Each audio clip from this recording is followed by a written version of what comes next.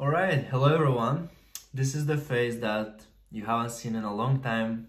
This is also the face of what COVID-19 looks like, especially in the situation that you don't have a hairdresser.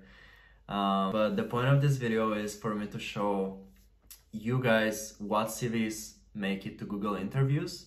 And I'm going to show you not only my CV in this video, but 3 different CVs that I got from like a friend of mine and a public CV that I found, so that you have an idea what Google is looking for in candidates and what actually makes it through. Just one thing before I start, I know that I haven't been making a whole lot of videos.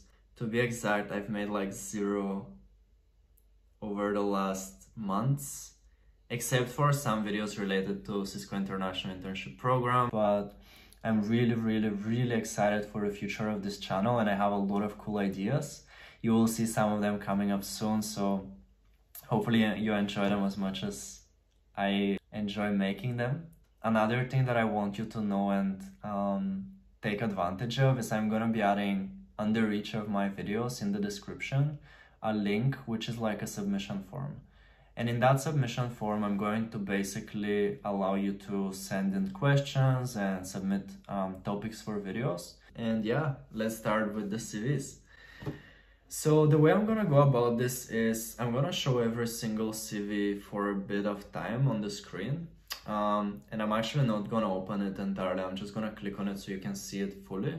But I encourage you to pause the video and have a look for yourself at each of the CVs, so that you can see really what Google is looking for.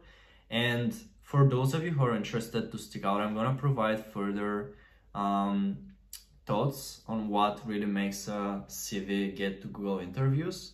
And this will be kind of drawing on from some of the things that I find similar across those CVs.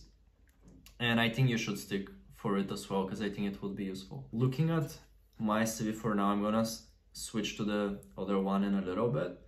But one thing that I noticed is that to get to Google interviews, you kind of need to show that you're an outstanding sort of individual. Like whether that is through showing you have multiple work experiences and a good name, you did something quite cool during your work experience, or you just did a lot of cool projects, or you have really good achievements that show that you're not like average, but you're kind of like up there and you're one of the top performers. This is really important.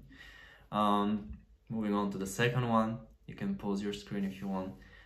This is the CV that made it to software engineer. And by the way, just to clarify the roles, I made it to interview for associate product manager, which is one of the quite competitive position in Google, and they're offering very few places each year.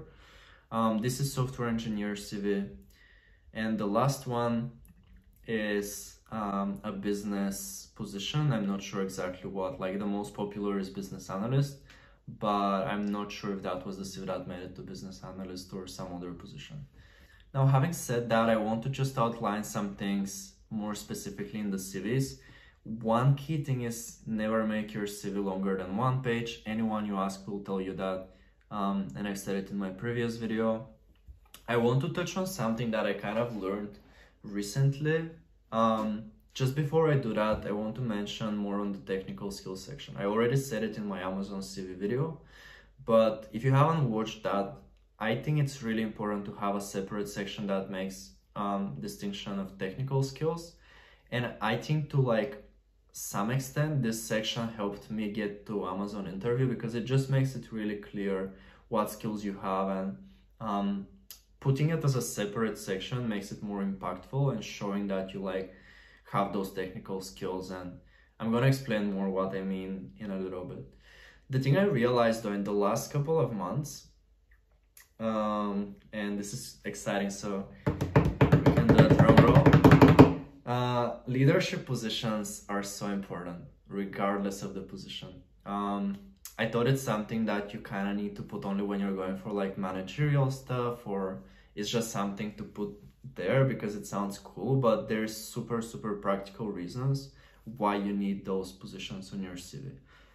The reason for that is, first, at this point, they want to know you're like a self-starter, you can like take on work and like take ownership of things. And that's like a very good indication if you've had done it in the past by leading projects.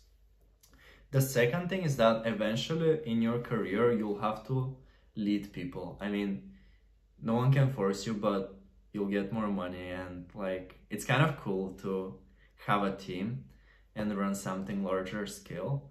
So like at some point they want to know that you'll be able to excel into those positions and grow.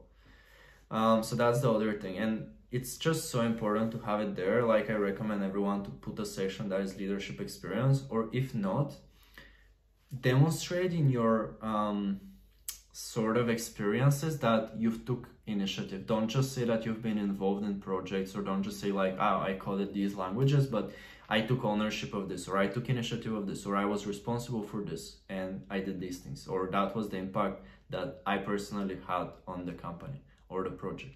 And this really goes a long way. Other things, like I think that's it for my CV. Like I definitely think my awards section sucks quite a bit, and I've improved it in my current version of the CV. But I want to say that here, when we look at the software engineering CV, we can kind of draw on some things that are different. So like I think, and you can see that the format is very similar, by the way.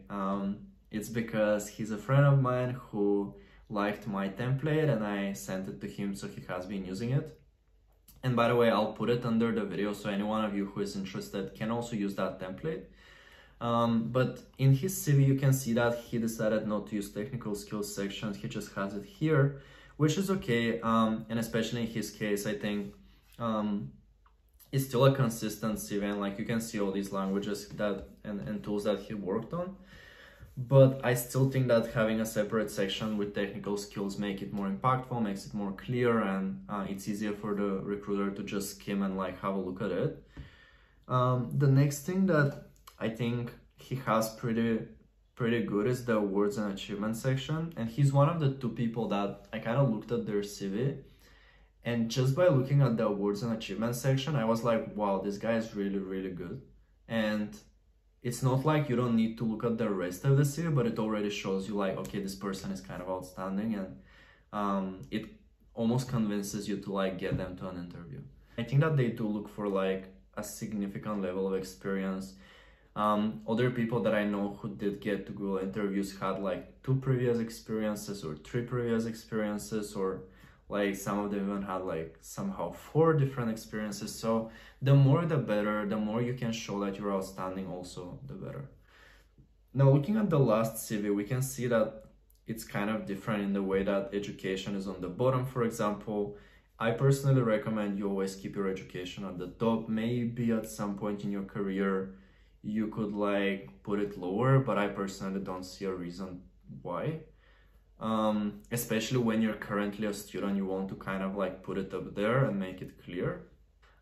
She's been able to show that she like started something, she raised like $100,000, like affected a lot of people. So that's like really showing me that she's a person that like first can take responsibility, is like high achiever, is like outstanding in some way. And I would at least feel like I should give her the chance to get to an interview. Anyway, I think that's pretty much it, what I wanted to do with this video. Just kind of draw on some of my insights into the CVs, how I think Google looks at them. And the main point is anyway for you to have a look at them and make some correlations for yourself. Again, use the submission form to submit ideas that you want me to work on. Download the template if you would like to use it. And that's basically it. Watch out for the rest of the videos that I'm going to be releasing soon, because I have some really cool ideas, as I mentioned. And that's it for this video. I'll see you in the next one. Bye.